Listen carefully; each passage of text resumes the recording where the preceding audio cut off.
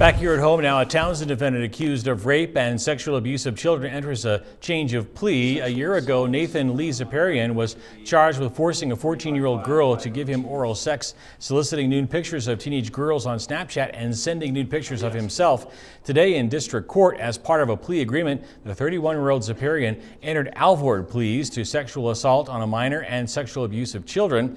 An Alford plea allows the defendant to assert their innocence while admitting a jury, once it heard the case, would return a guilty verdict. Judge Mike Minahan ordered a pre-sentence investigation and a psychosexual evaluation of Zipperian. Sentencing has been scheduled for March the 2nd.